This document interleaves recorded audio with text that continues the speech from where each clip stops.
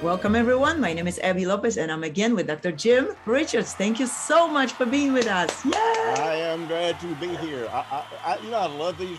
I love these interviews that you do. I think it gives us a chance. I always like to hear what the people ask. I don't know what people need, but when they ask a question, then that's important to them. So I love any kind of environment where people get to send in questions. Fantastic. Very good. So let's maybe start. It's always interesting. Where are we going to start? I would love to take off from the point of last session where we finished. It seemed like we ended in the middle because that's what people were saying. Hey, but where is next part? We gave them a cliffhanger. So exactly. But it was like 4 cliffhangers. So let's okay. with the first one. You were talking about Chinese medicine and how it sets our emotional and psycho status. You said they actually test and get to the bottom of people's stomach condition when they struggle with mental issues. Talk about this. Well, first of all, let me say this. There is a reason that I studied Chinese medicine.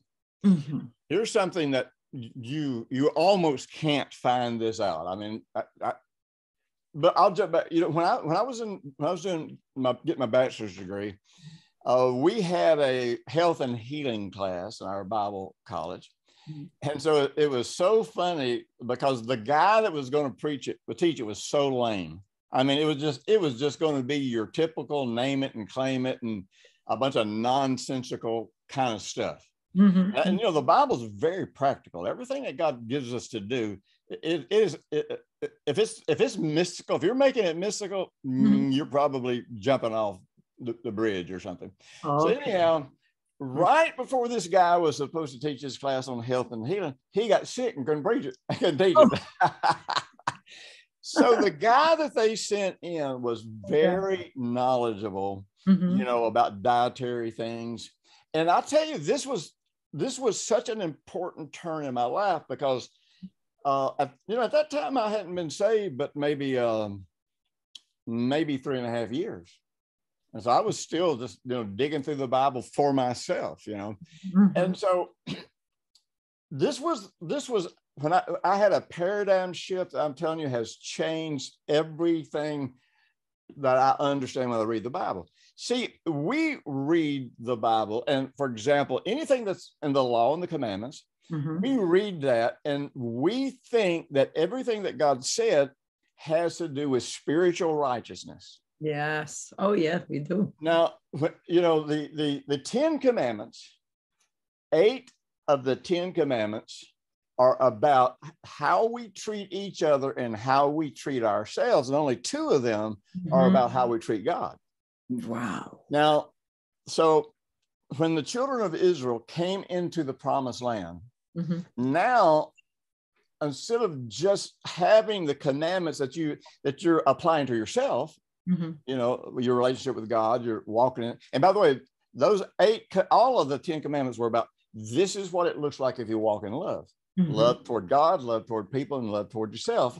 And those are the 3 categories of love that come first. Love the Lord your God with all your heart, all your soul, all your might. Love your neighbor as yourself. Yes. And so if you're not having love in all 3 of those areas, it never works. It's always, there's going to be something sick and twisted. But anyhow, so when the children of Israel came into the promised land, now they had become a nation.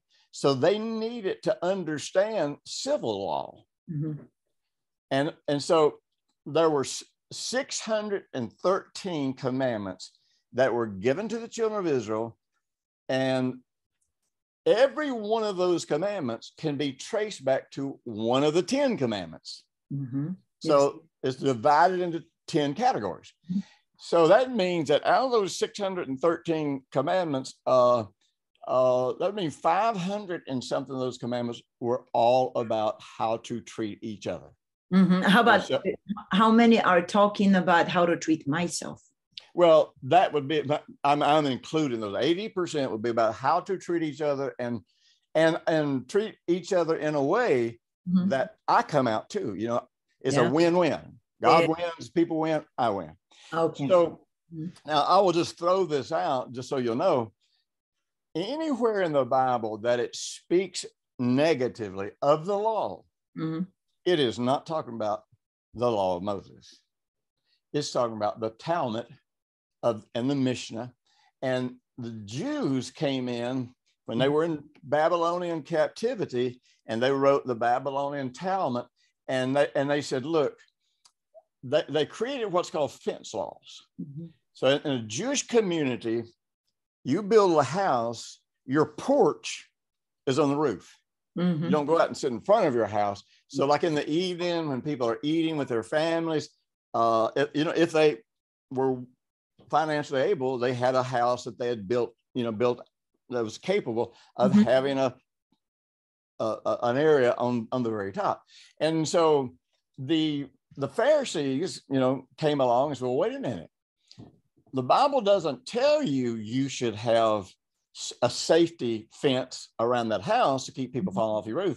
But they said, but if people fall off your roof, you're guilty. It's your fault. See, this is really interesting, because this is where one of the first places that we see socialism coming into Judaism, because by doing that, they were saying that if somebody got up there and got drunk and acted like a fool, it's not their fault. It's your fault. And so they said, so you got to have a fence around your roof so that nobody can fall off. So then from that, they kind of launched off into what they call fence laws. So a fence law would be like this. If you see a sign over there that says, don't step on the grass, then the Pharisees kind of said, well, wait a minute. That sign might not be enough to stop you.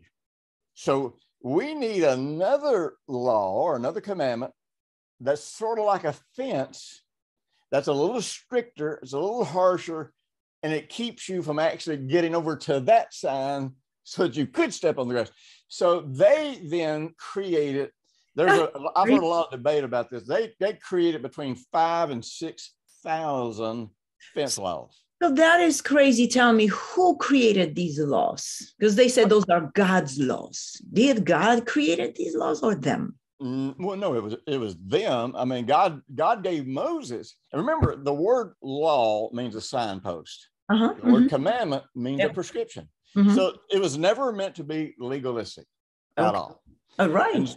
And so so they came up with 5,000-6,000 new laws. So anytime the Bible speaks negatively about the law, it is actually, and in the language, in the original language, you can see this, it's actually talking about all of these fence laws that the Pharisees created. Somebody asked me an interesting question. Can you name something good about legalism? One thing. Because we always hear from the negative side. But there is nothing good about legalism, because legalism, think about the fence law. The fence law, the law that said don't step on the grass. If in your heart you honored God and you honored the fact that this grass belonged to somebody else, in other words, if you had value for God, value for people, then you just wouldn't step on the grass. But so really what the Pharisees are saying, the way God set this up to work, which is to have love in your heart for one another, is not enough. We got to have stricter laws, and we got to have stricter punishment. And so really this made it where the people never tried to know God in their heart. They never tried to walk in love, and honor one another. They just tried to obey the rules to avoid punishment. So it was, it was nothing about value, nothing about love. Yeah. So jumping back to the laws and the commandments that God actually gave, you not anything out of the Talmud, not anything out of the Mishnah, not anything out of these other Jewish writings. So you start realizing in God's commandments, there are categories. Now, see, to the Jews, every law and commandment they made up was a way to earn righteousness. Right. But to God, there's dietary laws. Now, dietary laws don't make you any more righteous. They just make you healthy. there were financial laws. Financial laws, they give you a good economy. You know what I mean? They protect the poor, Yes. and they limit the wealthy, if you understand them. So you start, and then there's marriage and relationship laws. Relational, right. Mm-hmm.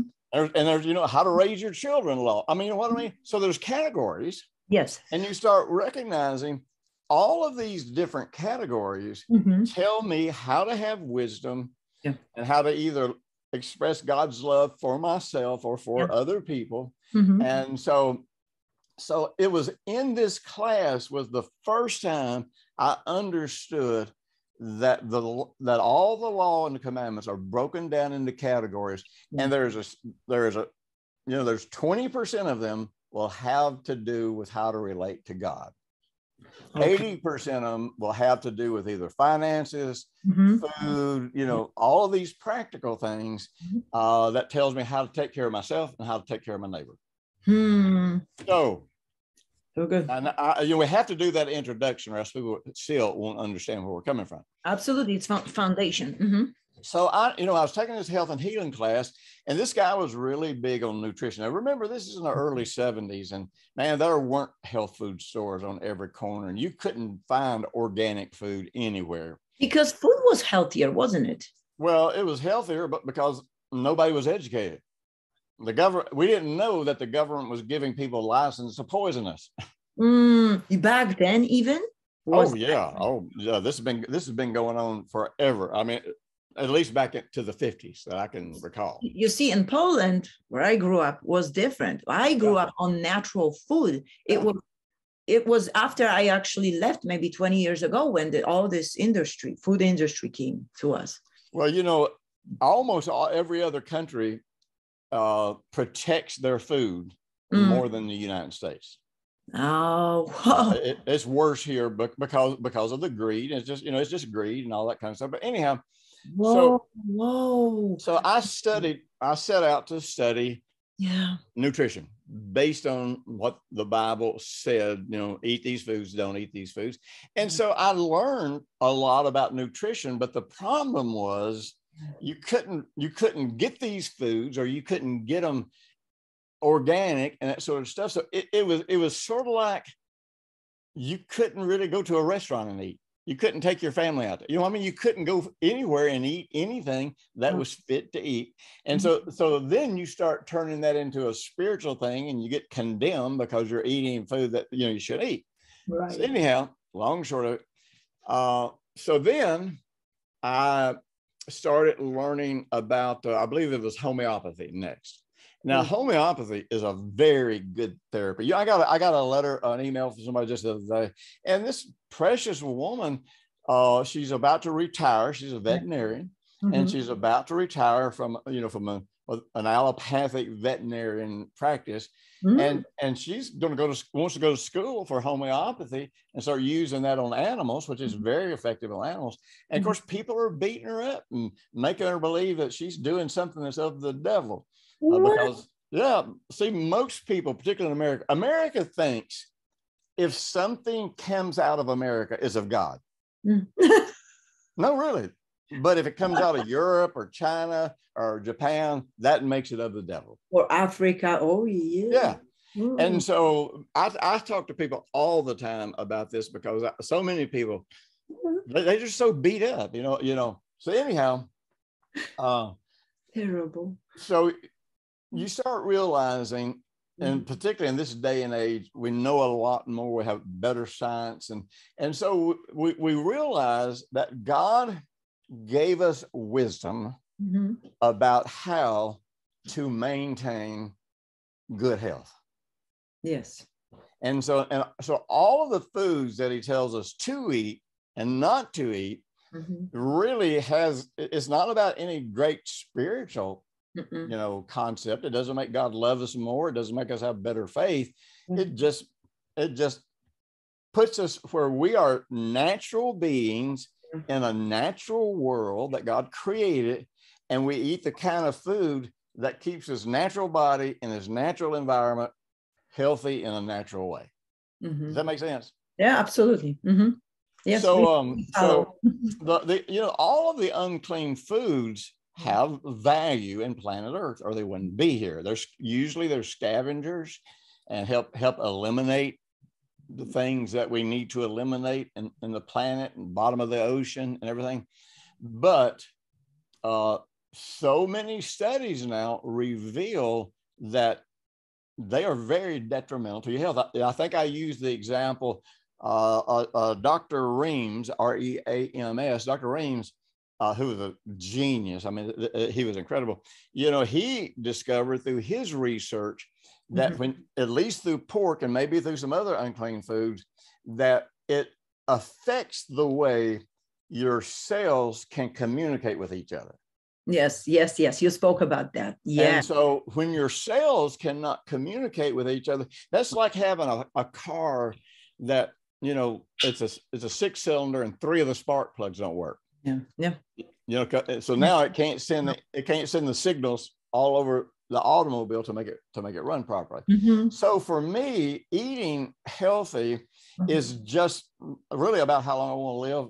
Yeah. And how easy I want my life to be. And do I want the energy? Because when you don't have energy, you're not productive. Well, not only you're not productive, but basically your life is ending. You're dying. Any day you get up and you don't have energy, you're losing what it takes to keep you alive. Because you don't give the chance of your growth hormone to work. So I studied nutrition. I studied homeopathy. I studied a couple of other things. And so the first time I suffered from chronic fatigue, you know, because of a lot of the things I went through when I was young, you know, I always was just kind of on the edge of not having good energy. But then I would go off on these mission trips, and man, I would come back with parasites and infections and you know, nearly die. And so man, the first time I had chronic fatigue was I was in my 30s. And I'm telling you, I would go to my office every day. I would work, and then I would lay on the floor and on my back, and I put my feet against the door so nobody could come in. Because I wasn't telling people I had chronic fatigue. I just thought, I don't do that. You know, if I'm dealing with something, I don't talk to people about it till it's over. And so that way, if somebody wanted to come in, they'd try to open the door. If I was taking a little nap, it'd wake me up. So it would be like every hour or two, I would have to take a little power nap, or I would never make it through the day. Whoa. So there was a Chinese guy in my church, and he and I talked about it, and he said, you know, Jim, he says, there's an exercise that so many Christians think is demonic. He said, it's not, it's just exercise.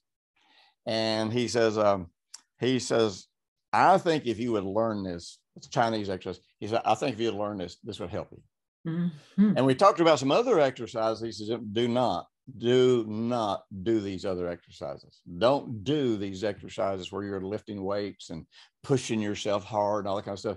He says, because if you do, when your energy is already low, you're going to consume the energy your body needs to stay alive, and you're going to get worse.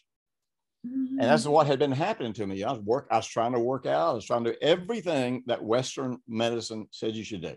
So working out doesn't help you produce more energy? Only if it's done in moderation and kind of done intelligently. And we can get into that if you want to at some point in this conversation. Are you going to tell us? No, we don't need to. Are you going to tell us what kind of exercise he gave you? It's called Tai Chi. And Chi, a lot of people flip out over the word Chi, but Chi just means energy. That's it. That's all. It's just a Chinese word for energy. But see, remember, most Christians, if it's not in their home language, then it's of the devil. Because they think, other cultures are like an aliens. We treat them like demons. So it turned out that one of the best Tai Chi teachers in the world was right here in Huntsville, Alabama. Wow. And so I went down and introduced myself to him. We became friends. And so I started studying under him.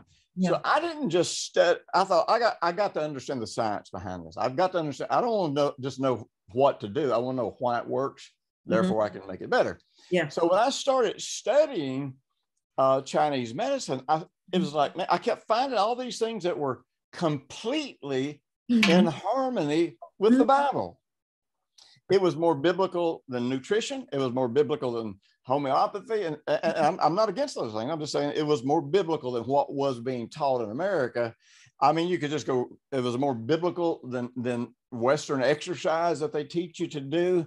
And so I thought, man, there's something missing here. If people think this is of the devil, they're idiots, because there's nothing about the devil in here. Like you always say, the degree of our understanding will come with the degree of obedience. But if our hearts are closed, if we already condemn someone or some culture, we will never learn nothing. God cannot reveal to us nothing. No, exactly.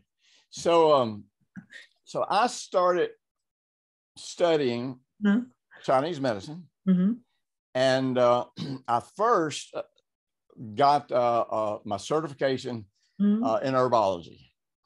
Now, in the medicine, studying this medicine, you know, I would get training, then I would have to go through clinical trials. In other words, I had to experiment on people and work up case studies for them, and come in, get all their symptoms, what was wrong with them, how they had been diagnosed in Western medicine, and then I would have to track what happened. Was I getting good results? Well, I'm telling you, I had about in my first clinical trial, I had 10 or 20 people who had all been suffering with chronic illnesses for years. And, the only reason they let me experiment on them because I was their last hope. They had tried, Western medicine, they had tried all kinds of stuff. But anyhow, so the amazing thing was within 90 days, about 80% of them were completely well. I'm thinking, okay, wait a minute. And so, I remember just thinking, there's so many biblical principles in this that I've got to get to the root of it. So eventually I ran across, oh, by the way, so the next step was, I've always worked with drug addicts. So the next step was, it turned out in New York City, in the Bronx, at Lincoln Hospital, there was a special program for substance abusers where they use Chinese medicine. And so I called New York, got in touch with the guy. They weren't going to let me in because they only let doctors in. And so I told the guy, I said, let me tell you something. The church has been working with drug addicts before Western medicine ever even thought to work with drug addicts. Okay. And I told him, I said, if you want to really help more drug addicts than you could ever help, you let me get trained, let me get certified. I'll start training pastors all over the world. Whoa. And we'll be touching thousands and thousands or maybe millions more people than you can ever touch by doing this through the hospitals. And so I went up, they accepted me into their program, and I trained there at Lincoln Hospital. And so sure enough, I not only got certified in the program, but I got certified as a trainer. Okay. And so I came back and developed a program just for churches, just for believers. And really, I just took biblical principles and said, now here's what the Bible says about this. Here is what the Chinese medicine says about it. And they were just almost exact. You know what I mean? So but anyhow, if people are getting off. Go ahead. I'm sorry. If a question from listeners, I bet there's going to be someone. So where can I find your study? Do you have anywhere documented, or can I? We are in the process. We had all of my training online. We have no idea what happened to it. And so we are trying to find the original videos where I did this training. And, that stuff just happens, with stuff that you have online. And you don't know what happens to it, where it goes. And but anyhow, we're trying to recover all of that training because for years I would do seminars in-house, and we would have 50 or 60 pastors here and teach them and work with them and train them. And now, then we got to where we would just send out the videos to the churches, and then we would consult with them. And so we actually want to get back into doing that. So here's what I started realizing. the Chinese people historically, not only were they more in line with the Bible than any other culture in the world, as it turns out, but they actually believed the Bible. They believed the biblical creation account, and in their ancient language, you know, when you look up their ancient language about creation, it comes straight out of the Bible. Yes, I mean, they even have, you know, they have a word in Chinese that means the same thing the Logos means in Greek, and they know that it's about the Savior. Wow. So yes, the Chinese worship the God of the Bible up until, I think it was I could be getting these dates wrong, but I think it was like in maybe 600 or 700 BC.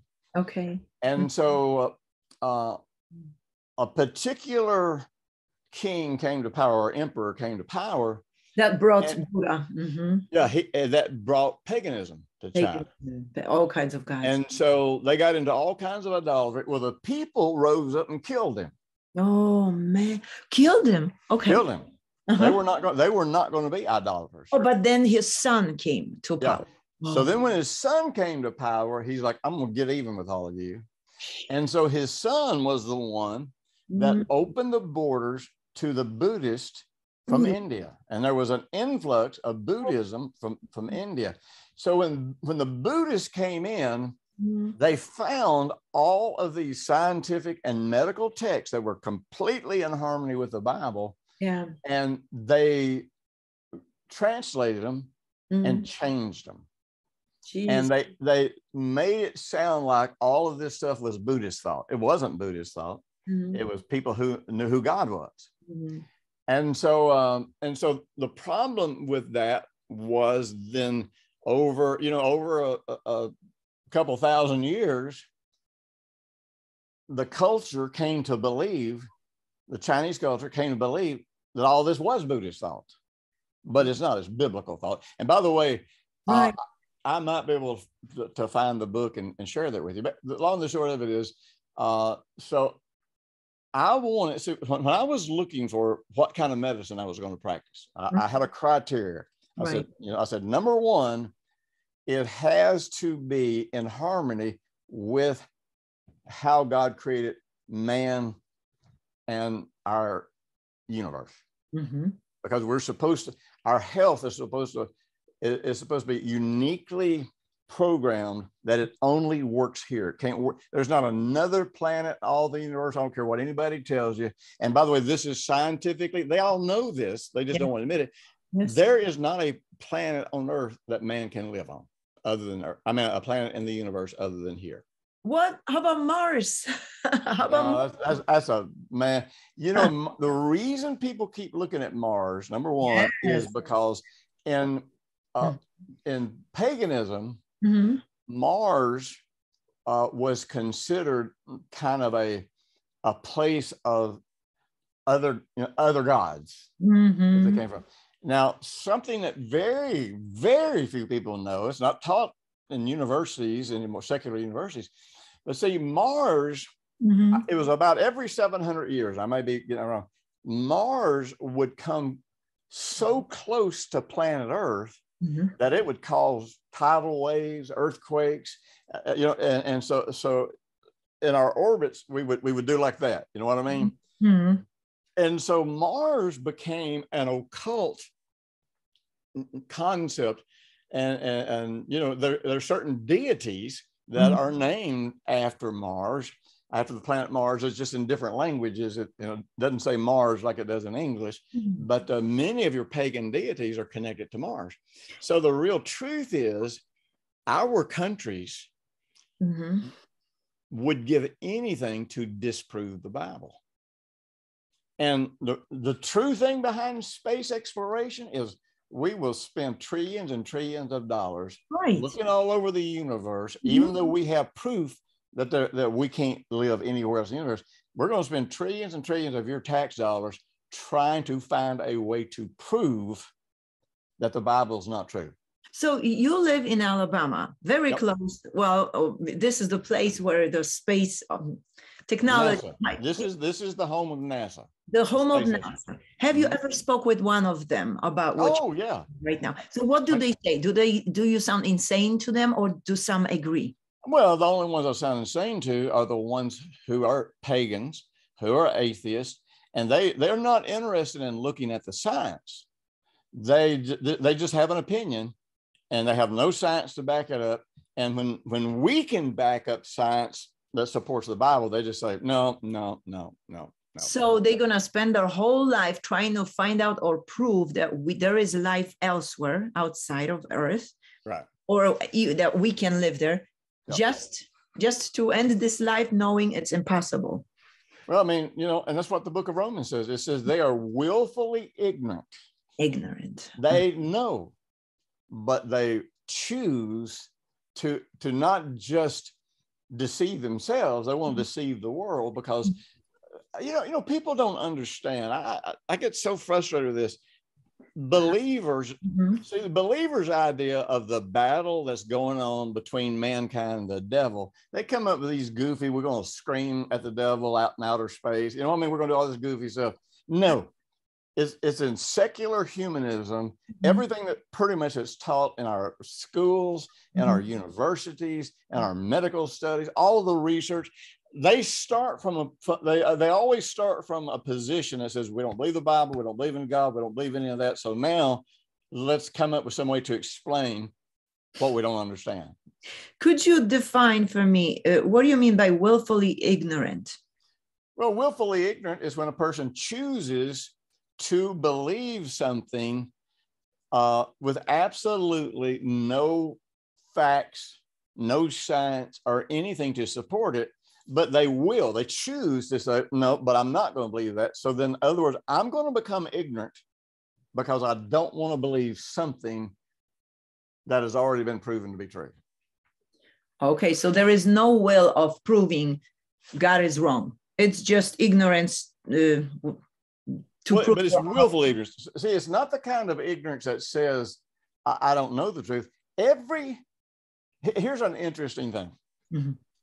Everything that we have been taught about, let me think of the word, astronomy, every bit of it is built on a corrupt and false science. Because when they look out into the universe and they're trying to explain how the universe works, they are starting with a premise that says that gravity is the main thing that's affecting the movements of the planets and how they interact with each other. Listen, scientifically, we have known probably for maybe 100 years that there is no gravity in outer space. It's magnetism. But they are not going to change the textbooks. They are not going to change because they choose to be ignorant. That's like going to the first grade and your teacher says 2 + 2 = 4. And some smart little kid goes, no, it don't. Yes, it does. It's all 2 + 2 is always equal 4. No. I'm smarter than you are. I mean, I know I'm only 6 years old, but I'm smarter than you are.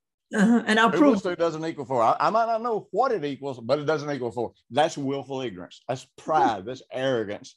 And so that's where the world is. And people don't believe that. People do not believe how willfully wicked the world is, and that all of this stuff is designed to alienate us from God. It's not accidental. It is designed so that we will not know God. Maranatha, Lord Jesus, come. We just want. But I've got a lot of friends that are scientists that I've had. When I had a local congregation here, man, my church had several scientists in it. And that meant that if I said anything that I could not prove scientifically and biblically, they would wait. I'd have a bunch of people sitting in my office next week. Oh, so all the science stuff that I write in these books, yeah, I would share it with these scientists. Am I crazy or what?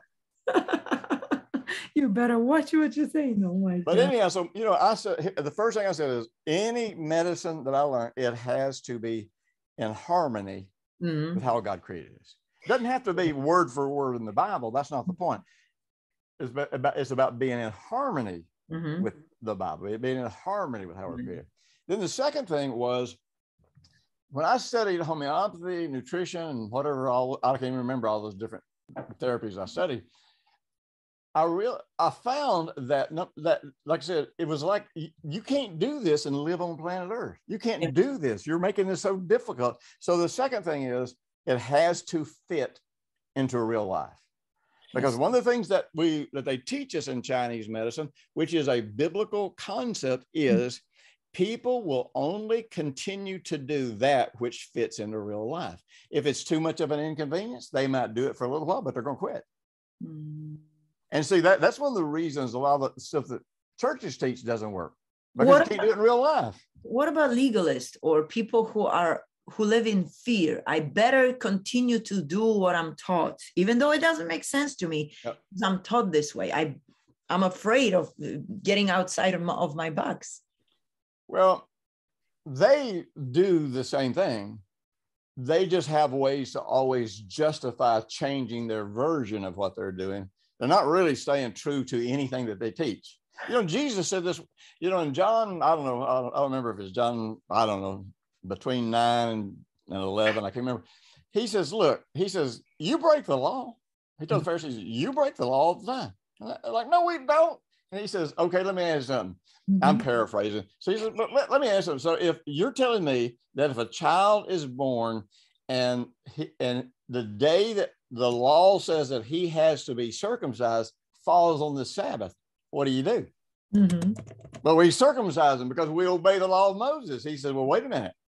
I just healed somebody on the Sabbath. You want to kill me for that because you say I'm breaking the law of Moses for healing somebody. And he said, but yet you're going to circumcise your kid on the Sabbath. And he said, so you can't have it both ways. It was John 7:19. You're right. So see, we read the Bible in such mystical, unpractical ways. We don't really pay attention to what's being said and what the argument is, but it's all there.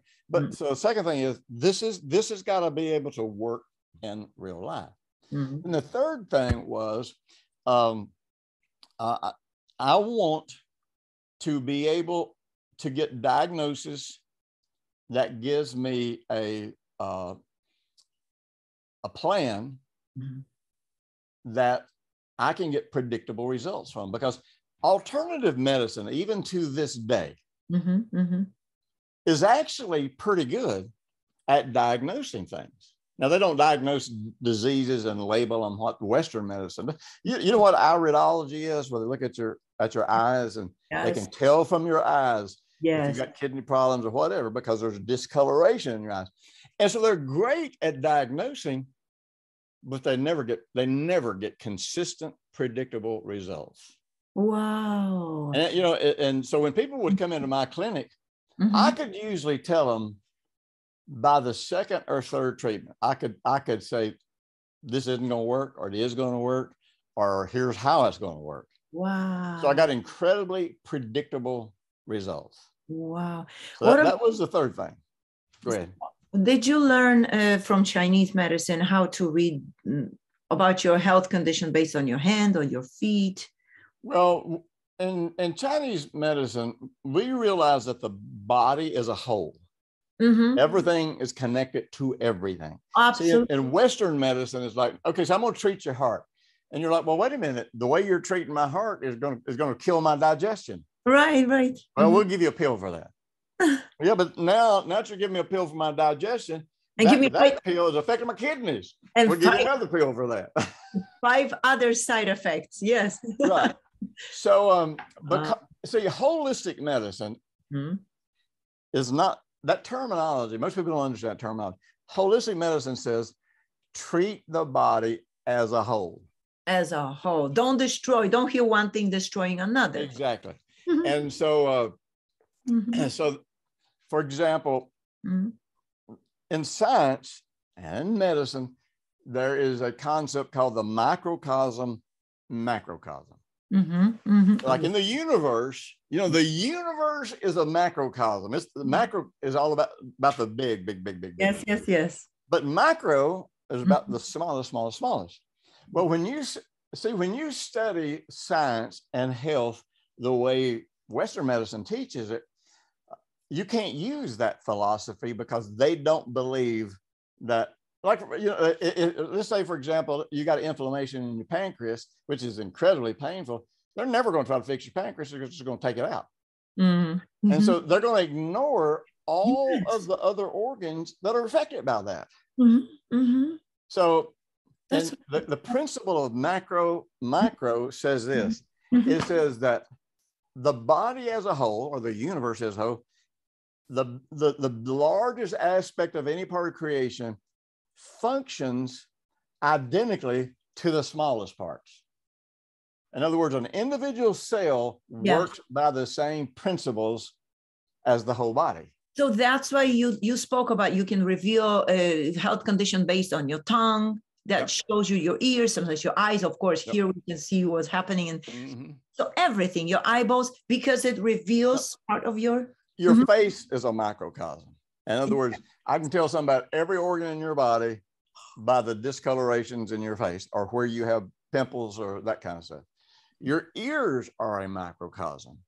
And so you can treat every organ in the body from the face, or from the ears, or from the palms of the hand, or from the hands, or from the bottom of the feet. Every I don't really remember your scalp. I don't remember how many microcosm there are in the body, but there's several. Yes. And the more of them that you know, like if somebody would come into me and they were sick, and so the first thing I do is I'd get a list of their symptoms. Yeah. I'd find out everything, and I'd find out. I also see the microcosm says, because you are a part of this universe, how and when your body does things is in exact harmony with the 24-hour day. Like, I know if a person comes in and says, you know what, Jim, every day at about 11 o'clock, I start feeling bad.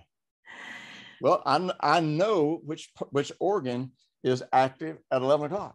Wow. If a person comes in and says, every day about like for years, every day, I don't know how many times I was told over my whole lifetime.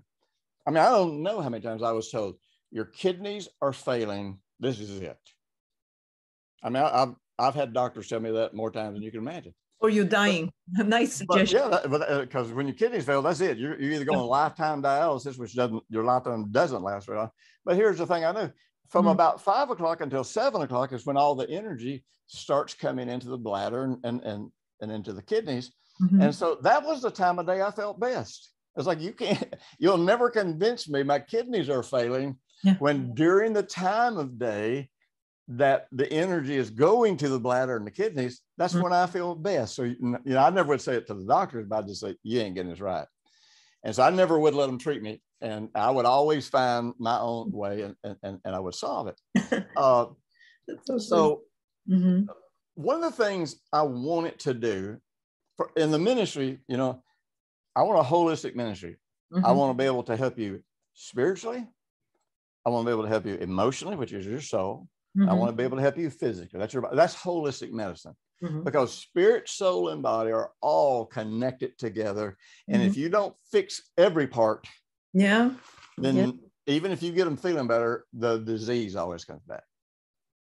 So, I had these priorities about this. First and foremost, it has to be in harmony with how God created us.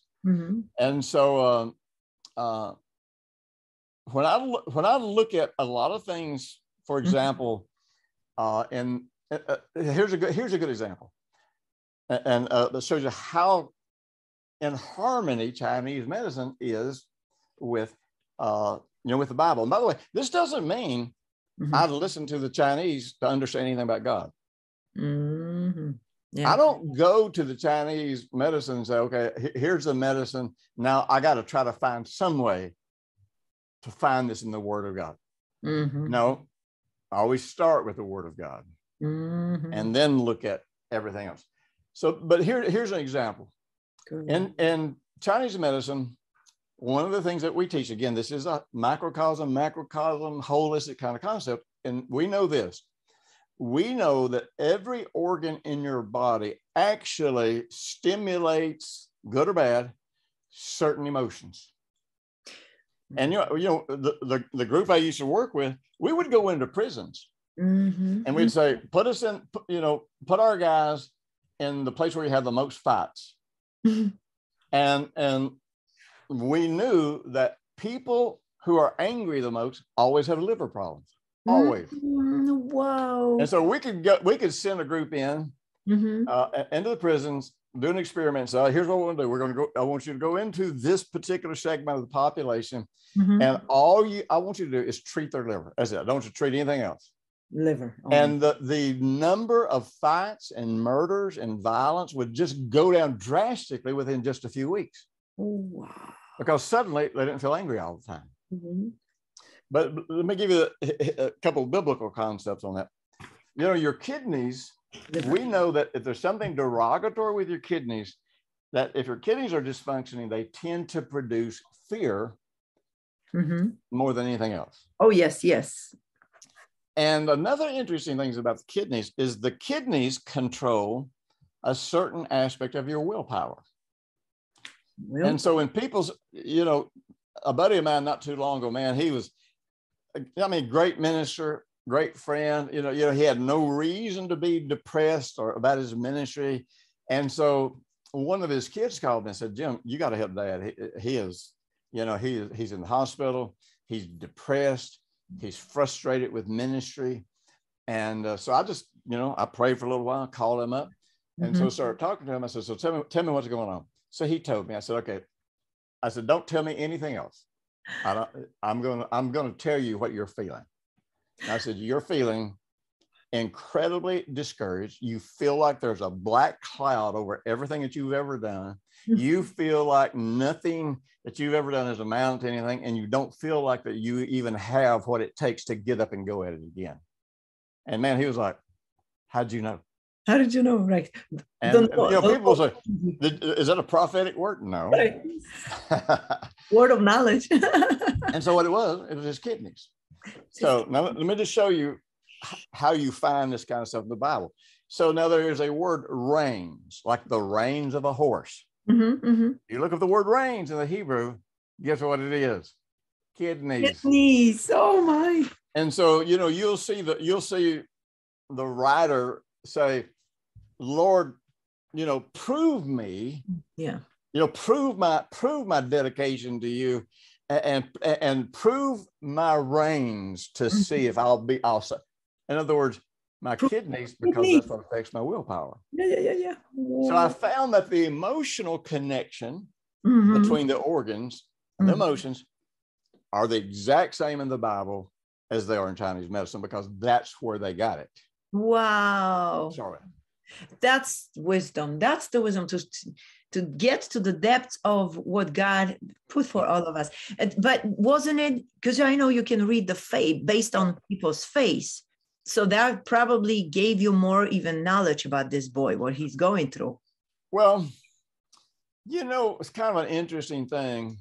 Sometimes it might show up in their face more.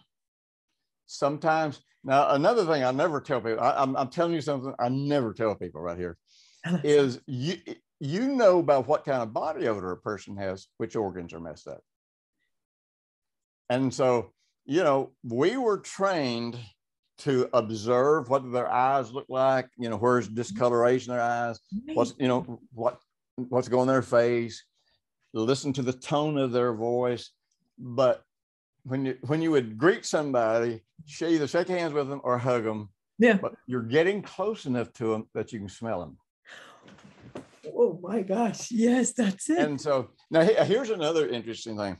Body movement reveals a lot about which organs are dysfunctioning, and it reveals a lot about what your emotional issues are. Wow. So one of the things I used to do, I used to do counseling one day a week. When I was when I had a local congregation, every Thursday I'd spend Thursdays counseling. But one of the things I would do, I would always have people park in the parking lot that I could see them coming from the window in my office. Oh, yeah. Because I wanted to see how they walked. Oh. So if usually all kinds a of husband and wife are seldom ever going to walk the same. Now, sometimes they will because of what their behavior style is. So, you look out the window and you see that one of them is kind of walking with their feet pointed out. Mm-hmm. And then the other one, they're either walking more with their feet straight or just maybe a little bit pigeon-toed. Now, here's what we know. The person that is walking with their feet out is what we call a physical sexual. The person that's walking with their feet more in is more of what they call an emotional sexual. Now, there's no right or wrong. Mm-hmm. And usually you're always nearly going to have opposites. And so sometimes I would have them come and sit down and I'd talk to them a few minutes, but I wouldn't even let them tell me anything about myself. I'd say, so let me, does this ever happen in your home? Do you ever like when you're kind of feeling like the relationship is stressed, do you put pressure on her to have sex? Mm-hmm. Oh, you can see both of them. They're like, how do you know this? And so I would, and they go, well, sometimes, like say if it was the guy, he might deny it, and she would say, that's what you do. And all you needed to do is to see him walking from the parking lot. And so I would ask her, because I saw her walk in, and she's a little more feet going straight. So let me ask you this: when he's wanting to have sex, you're feeling pressured, and I said, probably the first place you go to is that, see, he don't want to solve any problems. He just wants to have sex all the time, right? And she said, well, that's what it makes me feel like. I said, but you do know that's a judgment. And I'd teach her about how she's getting in judgment because she doesn't really understand what's going on. I say, let me ask you this. Do you, when there's conflict in your marriage, are you the kind of person that says, you know what, we got to talk this through, and we'll never have sex again if we don't talk it through.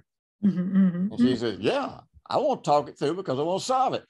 And so I'd look at him and say, so you feel like that she's just cutting you off to punish you, right? Yeah. And so then I would be able to say, okay, so here's what's really happening. He thinks that if you all could reconnect physically, that then y'all would both be secure enough to work through this issue.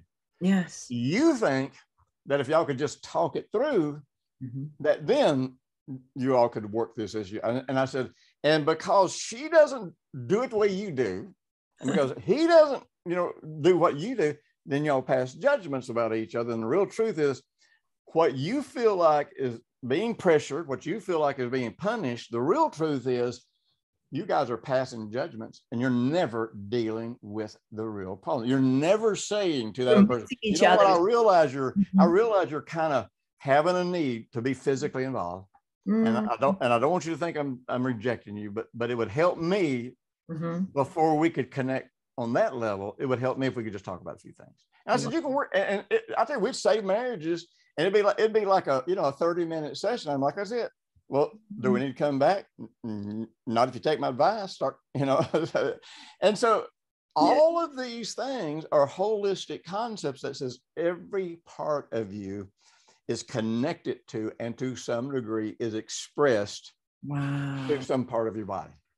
This is just amazing. So once you know so much about the couple or anyone that comes for counsel to you, you look at them and additionally what they struggle with physically, what organs. So you can recognize if that organ is sick, then you know what emotions they struggle with. So basically all they can say is yes or no. And they are amazed that you know all about them. Right? That's scary. You always want to keep people from having to pass a judgment or justifying themselves. You know what I mean? It's just either, is this happening? Yes or no. Is this happening? Yes or no. And then you go to the solution is never in the Chinese medicine. The solution is always in the Bible. In the Bible, of course. Let me give you one other example. You will love this one. So this lady, she went to a charismatic church here in town. Of course, they would have probably kicked her out of church if they knew she was coming to my clinic.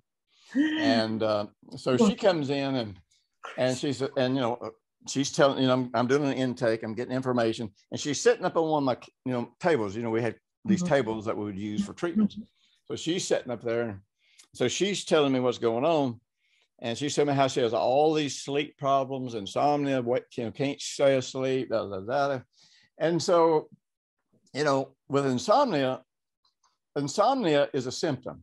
It is not a cause. And so then we use our type of diagnosis to identify what the cause is. Yes. So I always look at people's tongue. I'll take the pulse, look at their tongue. So I ask her to stick her tongue out. And so if you see a person and their tongue is more pointed and a little longer than many people, then you know that person has an eye behavior pattern. Now, that's not good or bad. It's not a right or wrong. And so if a person, and there's nothing wrong with it. And so, so she stuck out her tongue, and sure enough, her tongue would reach almost down to her chin. And, but here was the key thing. The tip of her tongue was, it was scarlet red. It looked like it looked like it was on fire, but about this much of the tip of her tongue. Well, the tip of your tongue represents your heart. And when there's red on the tip of your tongue, it's what we would call heart fire. Oh. And so one of the things we know about heart fire is people who have heart fire always have sleep problems. Now, not all sleep problems are caused by heart fire, but I'm just saying this is one.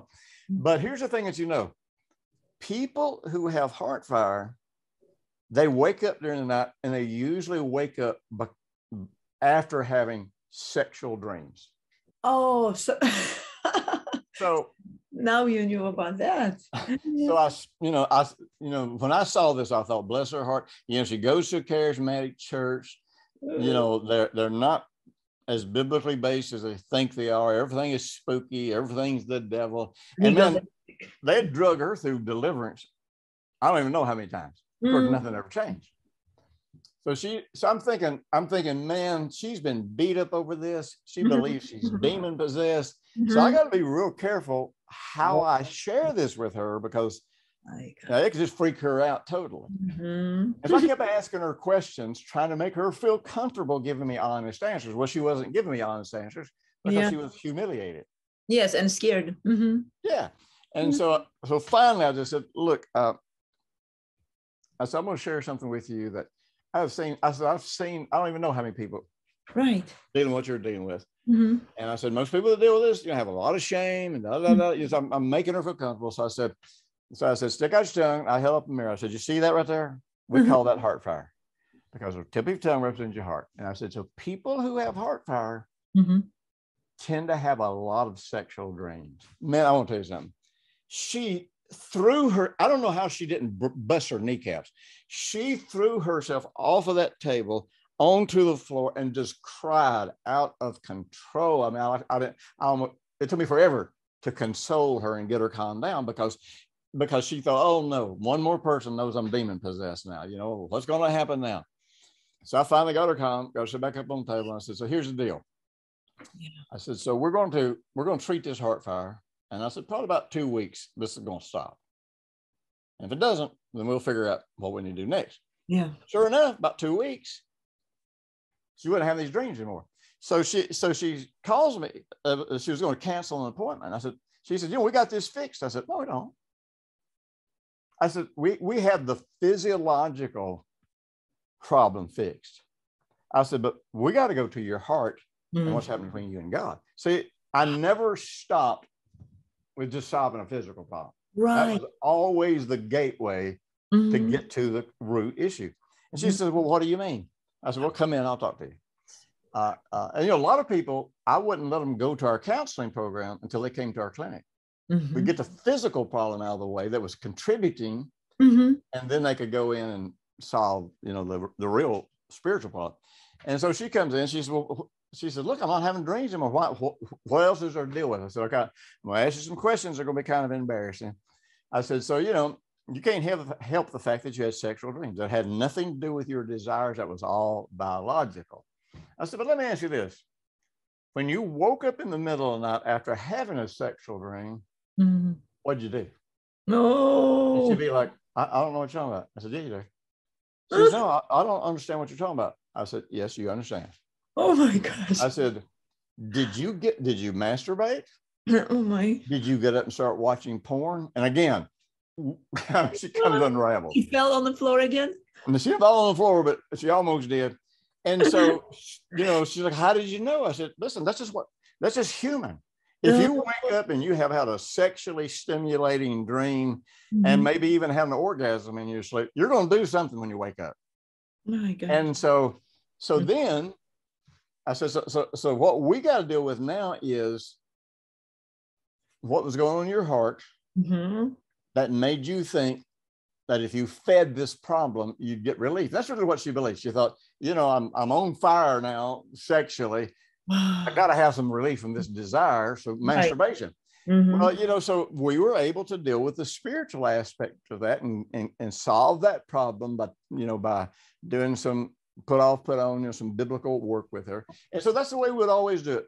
Usually people would come in emotional problems or physiological problems. Wow. And we get them into the clinic and we would remove that. And once we remove that, then you could deal with what the real root problem was. Have you heard the phrase like with drug addicts, they got the monkey on their back? You ever heard that phrase? Yes. Well, so what we're doing there, see, the monkey on your back is a physiological craving, but the physiological craving is not the root of addiction. So if I can get this monkey off your back where you're not physiologically craving something, then we can sit down and talk, and you're not going to lie to me. You're not going to try to cover it up. You're not going to be humiliated. And I'm telling you, we had a success rate of not only helping believers, but leading people to Jesus. Jesus, right. Because suddenly God was relevant and valuable to them. Yeah. This is so amazing. So we are like a construction, a network, incredibly designed by God, who is such a genius. I always say that. He put us, oh my gosh, I just can't imagine. When I go to heaven, when I meet Jesus, I'm going to say, can I please see how you created us from nothing to human being? I just want to see it, those emotions, how you put all these bloodstream and the cells. It's just so amazing. And then question, do you think, because people claim that we all are connected somehow, we all people. What do you say about that? Well, in a certain sense we are, but not in the sense that the New Agers try to make it. You know what I mean? We are all, I'm really reluctant to say what I'm about to say. Say it. In the last 50 years, we have science, not, the church didn't figure that. Well, actually, some of the church already knew this, but science is discovering, and I always tell people, the scientists that are honest always eventually cannot refute what the Bible says. Science always eventually catches up with the Bible. Catches up with the Bible. Woohoo! Yes. So one of the most significant scientific discoveries in the last century was that the universe is not infinite. See, it was an occult belief that the universe was eternal and that it had been here forever and that it would be here forever. And listen, you can't even get this in college, university level science classes. They don't want to talk about this because this disproves almost every lie we have been told our whole life. So if the universe is not infinite, then it had to have a beginning and it had to have an end. Wow. So now you can't just kind of blow people off and just say, well, we can't explain that because it's been here forever. Oh no. Now you got to come up with real answers for the beginning and the end. Now, I know scientists that know what I'm about to say, but I also know a lot of scientists that don't know this and will get kind of argumentative about it. One of the most probably frightening thing to a lot of scientists we realize now that the speed of light is slowing down very minutely, but it's slowing down. Now, I'm going to give you about 4 or 5 factors here that changes everything. And if you know enough of the Word of God, you go, well, wait a minute. I should have known that all along because it's in the Word of God. I may not have recognized it, but it was there. Wow. So we realize, that, like I say, that light is in fact slowing down. We realize that the universe is not infinite. It had a beginning. Mm-hmm. It had an end. Max Planck, back in 1927, I believe it was, when he won the Nobel Peace Prize for, it's quantum physics. Oh, okay. So in his speech about quantum physics, and I'm just lifting out a small part of it. Okay. He says, up until now, we believe that we were observing mm-hmm. the universe. He said, but now, with the advent of quantum science, we realize we are not mm-hmm. observing what's happening in the universe, mm-hmm. that we are involved in an interplay with everything that's happening in the universe, because we are changing everything in the universe by observing it and by having beliefs about it. And so suddenly the authority to speak in this world and make things happen, scientifically proven. My gosh. I mean, that gets, man, that takes you to places. You could spend your life preaching and teaching about that. Yes. But we know that this time and measurement is so different in space than on Earth. Well, and see, that's another thing. Einstein, he grappled with this for years after he came out with his first theory of did he come out with special relativity or just general relativity first? I can't remember. I believe general. Okay. So he comes out with his theory of relativity, but man, he was tormented over the fact that even though he had discovered something that was so phenomenal, he knew that was just barely the tip of the iceberg. Mm-hmm. So now, I've said this my whole life. I tell you, back in the 70s and the 80s, I mean, I had people stand up in congregations and fuss with me. Mm-hmm. And here's one of the things I've always said: time is not real. Mm-hmm. Mm-hmm. Time is an observable, measurable factor mm-hmm. that only exists mm-hmm. in our experience within creation. Mm-hmm. Mm-hmm. So we're experiencing time, but it doesn't mean the way we're experiencing it is the way it really is. Mm-hmm. Now, the experiments that were done, we have 2 atomic clocks, mm-hmm. and one of them, they're different altitudes. Mm-hmm. And these atomic clocks, I mean, I'm telling you, they are accurate within something like a millionth of a second or something like that every so many years. Mm-hmm. Well, what's interesting, if you were to measure an hour, so if you're down here closest to it, you measure an hour, and you look at this, you're going by this clock down here, and it was okay, you've been doing this exercise for an hour. Mm-hmm. But if at the same time that you started measuring it by this clock, it was measured by this clock at a different altitude, mm-hmm. it'd be like, no, you've been doing this for an hour and so many seconds. Exactly. Mm-hmm. And I said, well, wait a minute, which one of these clocks are right, wrong? They're both right, mm-hmm. because time is no matter how it's experienced, mm-hmm. it is actually measured differently based on where you are when you measure it. Well, I don't want to bring you down to earth because it's so good, but people say that each body has different time. We have our clock. I'm not sure what they mean by that. If I knew what they really meant. Biological clock that we function different. For instance, the sleeping patterns.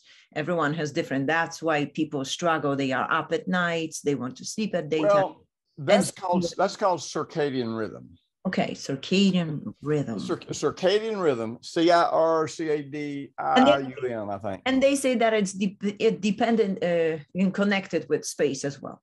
Circadian rhythm is this. See, where you are standing on planet Earth in relationship to where the sun is, changes the magnetic effect and the gravitational effect of your experience. And so your body, this 24-hour circadian rhythm, like for example, you know, at 3 o'clock in the morning, wherever you are, because it's based on where you are on the earth, 3 o'clock in the morning, your lungs become more active. And then about 5 o'clock in the morning, your large intestines become more active. And that's why people usually, if you're healthy, you will have a bowel movement every morning should be somewhere between 3 and 7. Wow. Then from 7 o'clock until 9 o'clock, your stomach becomes energized. If we don't work in harmony with that biological clock or whatever you call it, that's when we get sick. Oh, absolutely. I mean, that you know, people who are working a night shift and or people who stay up too late. For example, from 11 o'clock until 3 o'clock is when your liver and gallbladder become activated. Wow. One of the worst ongoing things you can do for your health is not to be in bed with your eyes shut by 11 o'clock. Oh, talk about it. Because your liver affects your eyes and your eyes affect your liver. And so from 3 until 11 until 3, then this is when your liver is filtering your blood. Okay. And getting all the toxins out of your system. So if you're not asleep then, or if you eat too late, then your blood doesn't get filtered. Wow. Okay. Okay. Wow. So all of these things kind of come back to, these are things that we know scientifically.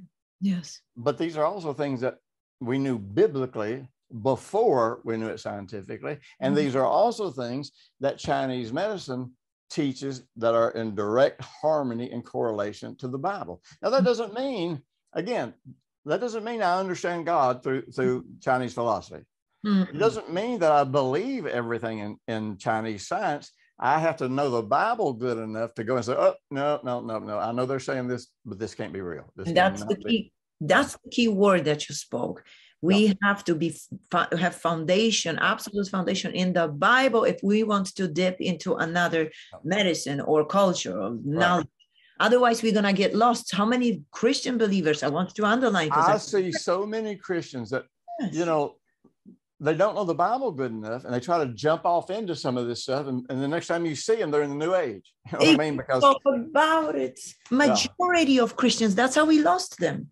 By the way, let me throw this out before I get off. I know we've been on a lofty conversation. I mean, this is a very lofty conversation that I'm telling you, you can spend the rest of your life studying and researching what we've talked about so far. Absolutely. Okay, so here's the mind blower. I mean, this is the ultimate mind blower. And this is where you understand a particular dynamic of faith.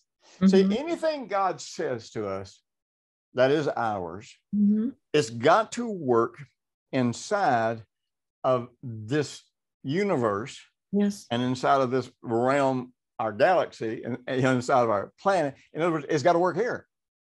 No matter how spiritual it is, it has to work in this environment, because this is where we live. So if I really do know the scientific and the biblical concept of what the universe is all about, and all kinds of things get easy. All right. So here's the deal. Let's say, let me use this example. So let's say that you got a television screen set up. And in this television screen, let's say it's got a picture of what a healthy heart looks like, a healthy liver looks like, you know, every organ in your body, every bone in your body. And so let's say that, okay, you know, we got technology to a place where it says, you know what, I'm having some liver problems. So you just click on there and a liver comes up.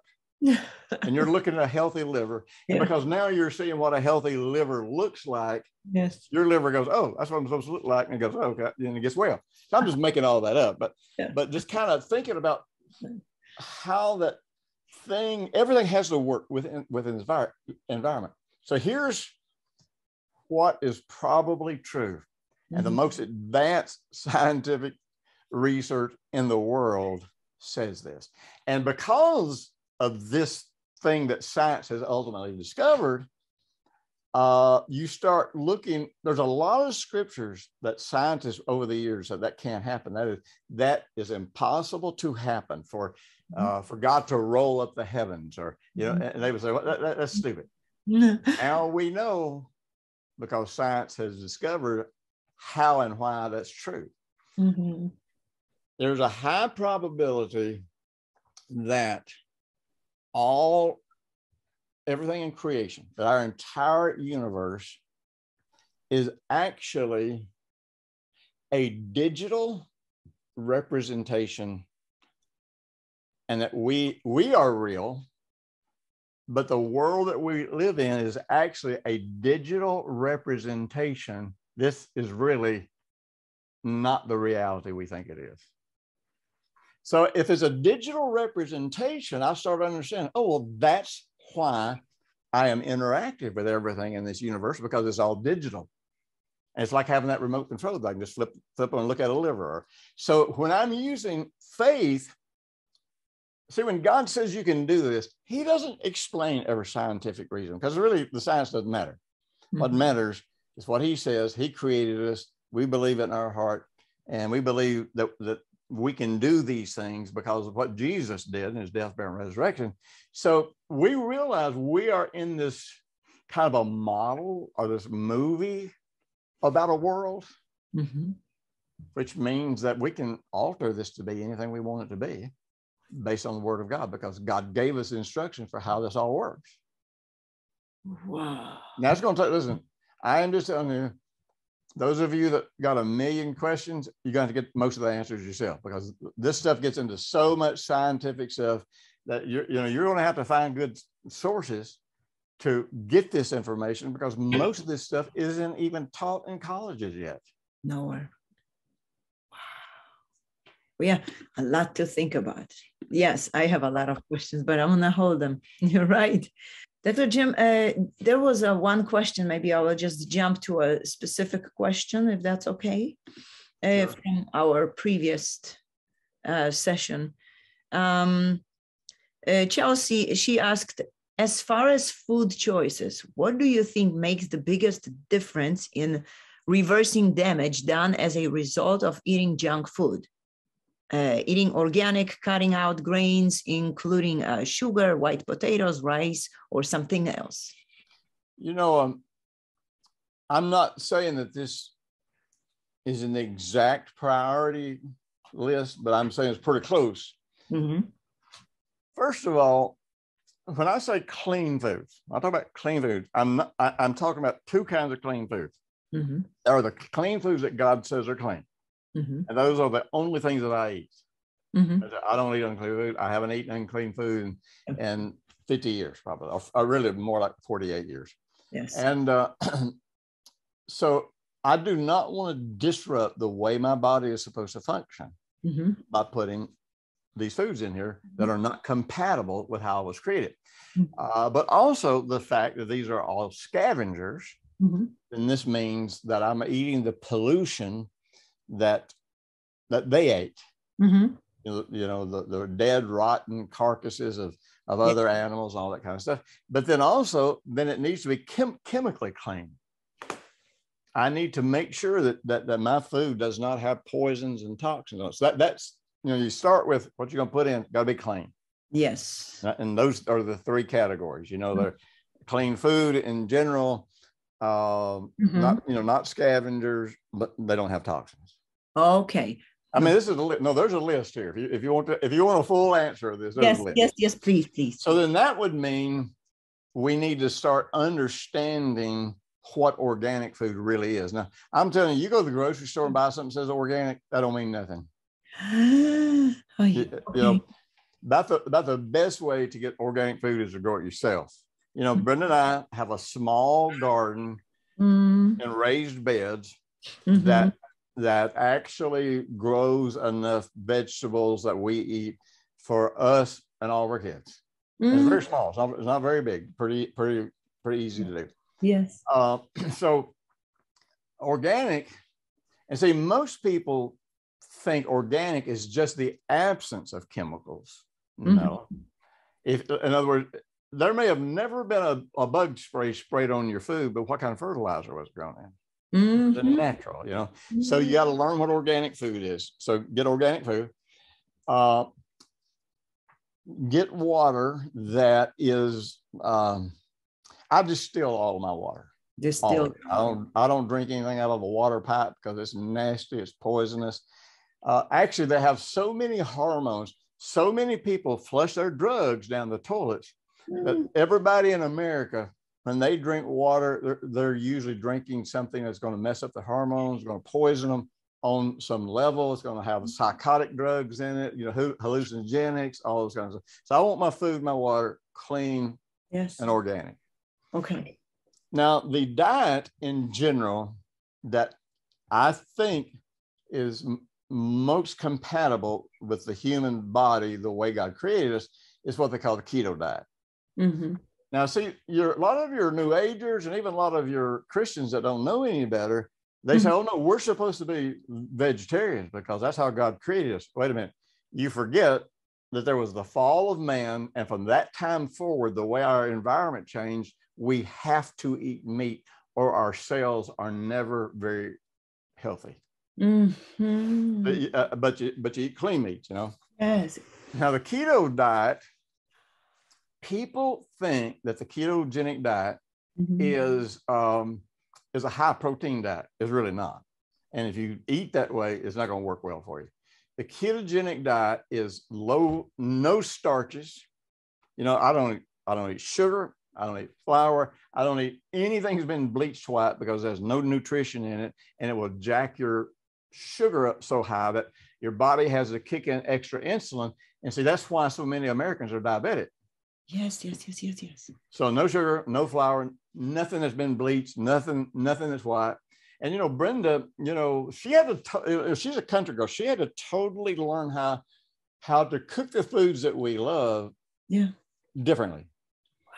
And so, you know, the wisdom is when you go to the grocery here in America, get all of your food from what's around the wall, because that's where all of your meat is. That's where your vegetables are that are raw. But once you get away from the walls, you get in where cans are. And once you get into canned goods, you're into chemicals. The ketogenic diet is a high healthy fat. And that's what you ate when you were a baby. If you breastfed, you know, your mother's milk is almost totally fat. And the worst thing that happens to babies is to feed them baby food, because we're taking them off of this fat, which is what fat turns into fuel faster than anything you put in your body. You digest it very fast, and it's very clean. And so you get a baby just as quick as you wean them, then you start putting them on cereals that are all starch, which means they're all sugar. You know, starch and sugar are just almost one and the same thing. So the problem then is that our body will adapt. And so when you start feeding babies all this starch, then what happens is they lose their capacity to actually properly digest and assimilate fats, which is your main fuel, and it adapts and it starts trying to create fuel from starches and sugars.